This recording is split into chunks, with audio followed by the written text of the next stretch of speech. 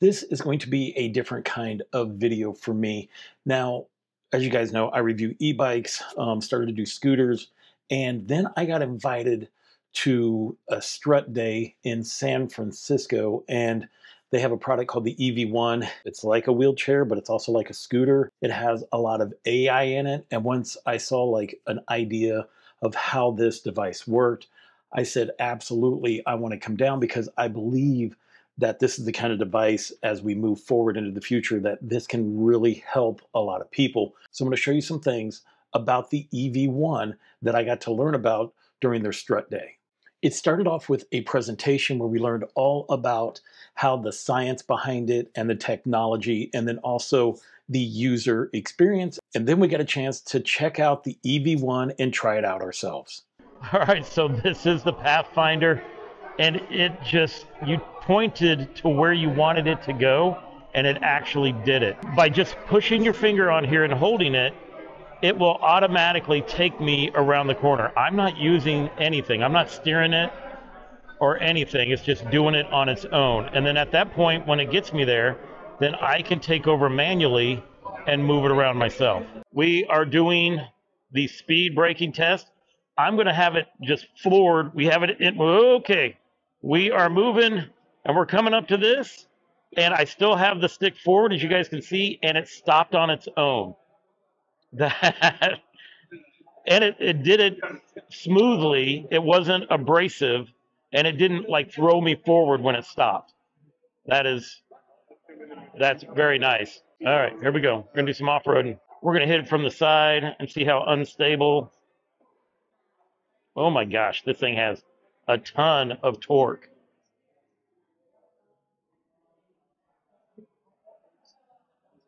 I felt 100% safe doing that. Let me show you what we're doing here again.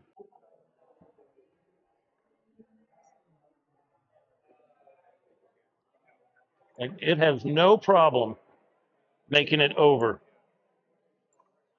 That's impressive. But there are two motors in the back, one on each side, correct? Two motors in the front. Oh, so it's all-wheel drive. Oh, I did it. I figured out what it would get stuck with. No, you still get off. Well, maybe I didn't. What do these buttons do? Speed. Yep. This is a horn. That needs to be louder. Yeah. This is manual mode, so there's no assistive whatsoever. So I'm here, you knock in the mirror. I should have on this mode during the demo. Right? Yeah. Yeah. This is Copilot. Copilot Plus. Yeah. Copilot. No, Copilot Plus is when you press. Oh, and hold the button. Yeah, Copilot Plus. And then the middle button is for, you can see all the different modes we have. So these are, it's currently experimental features, but it will be moved when we launch. So is cruise control? So cruise is where you set a path, like you program a path, and then you just keep following the path. Oh, that's what you guys had it on when we first came here. Yeah. Autonomous driving, that's where it'll just like, where you can just tell it to come to you, which he did that earlier. Okay, and then this. Back camera. Back camera, okay. And then if you headlight. Like over here, you can see there are 4 knobs here, so you can put different attachments like a cup holder, a phone holder, or like stuff like that. Yeah. And electricity is running through the whole vehicle. So if you are left-handed, it's easily swappable. Oh. Yeah, so you can swap this arm to that side. Yeah.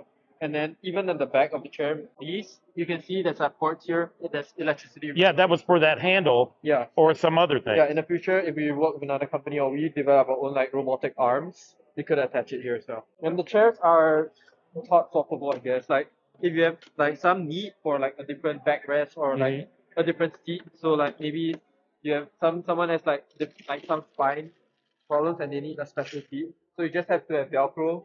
Yeah. And then you can attach it on. And we have like Allen keys here to adjust, so you don't have to bring like the whole. You don't have to bring tools. Here is something that we're going to try. There is this uneven road here, and we are just cruising around it. Normally, you would fall off, but we are not. We're literally on an uneven surface. I don't know if you guys can tell, but I'm leaning here to the right. But because of this, I feel totally safe. Like I'm not going to fall off of this at all. You can stop back up, or whatever, and you're gonna be fine. Let's go. Let's go. What a wonderful thing you guys have built. I mean, I don't have anything wrong with me yet, but I do live life pretty dangerous. I am working this thing on the most odd stuff I can put it on, and this is mastering it every time. It's like this wheelchair is unstoppable. You have 5 different levels of speeds with this.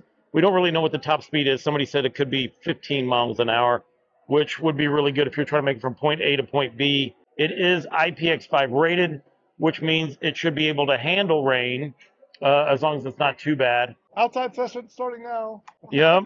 Okay, so in outside, we will do what we call co-pilot mode. And under this mode, you have full control. It's only when you see obstacles, you stop and only stop. I'm in sport.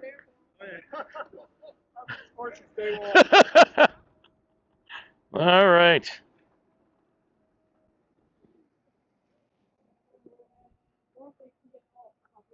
We are doing some real world testing right here. Well, it's not real world, but it is outdoors on uneven terrain. Of course, we're just barely moving with 3. Going over there, going there. Let's put it into 4. Oh, it actually tells us how many kilometers per hour that we're going. So I'm sure that they'll have a miles per hour instead of just kilometers per hour. But right now it shows we're doing 6.5 kilometers, and I'm in pedal assist number 4. So let's go ahead and put it into number 5 and see what the top speed of this is, which is sport. It is now entered into sport. You ready to race? You ready? No. Okay, let's try. Yeah. No, you'll beat me for sure. That's right. Come on, we're running them, guys. But whenever you let off, it just automatically stops, like if you're in a golf cart. So that's how that works. All right, let's see what the top speed is. Right now, it looks like we're doing 11 kilometers. And then for some reason, it just cut off. We're going to do this uneven terrain right here. We're climbing up this right here. Oh, because we're in Cockpit Plus, it sees that I'm heading towards this wall. So it stopped.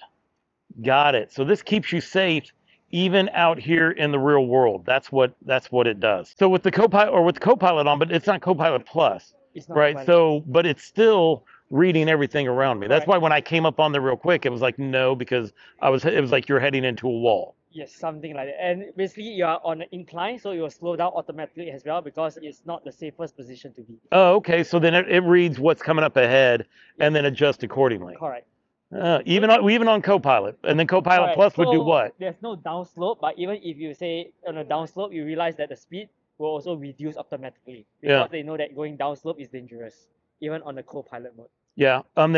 But out in the real world here, Okay, so what co-pilot plus does is that it will avoid hitting, so it will swerve around. right, as opposed to just stop. Correct. Got it. That's right. We're gonna drag race them first. I mean, come on. You gotta do the drag racing part first. I'm not gonna tell them about sport mode though. The right lane is for winners. 3, 2, 1. Oh, this is. I'm gonna say that I'm heavier than he is, and that's why it's not happening. And then it just stopped. It just took the L. It just stopped on its own. I should have put it in plus. Now we're even the odds. Now we're both in drive, which means we're out of control and we can hit stuff. To that cone. Wait, this cone is ill-placed for me. You're gonna have to. That's Get your. it out in front real quick, guys. No pilot mode on or not. No, I'm on manual. 3, 2, 1. Here we go. It feels like some. Dude, now we could bumper cars these things. No, very close. Look at. Oh, the lighter guy's throwing it away. We're racing to the lake now. Oh man, it's like an inch. Yeah, that was like the slowest drag race ever. I lost, but I still feel good. It goes at a decent clip. Yeah. After seeing this in person, I just knew that this is something that's going to help a lot of people, so much so that I asked them to send me one to Chicago. I want to try it out in real world situations. I want to see how it can go onto the bus. We're going to take it downtown. I'm going to try riding it in the city just to see how it is, and on the sidewalks, and how all of the features. I mean, I only went over a couple of them that they had during this event.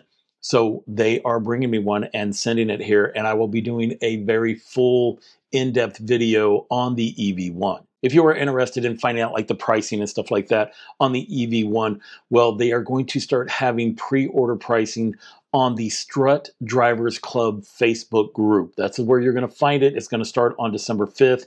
And then on January 5th is when we will all see what the pricing is as well. So if you're looking for some big savings, well, then hop in on the Facebook group and check that out. And if not, well, on January 5th, I'll be posting another video showing you guys what the actual pricing of the EV1 is. I am very happy that I went out for the Strutt Day in San Francisco, and I'm very much looking forward to getting my hands on the EV1 and giving it that real world testing. But for now, I want to thank you guys for watching. And until I see you again, enjoy the ride.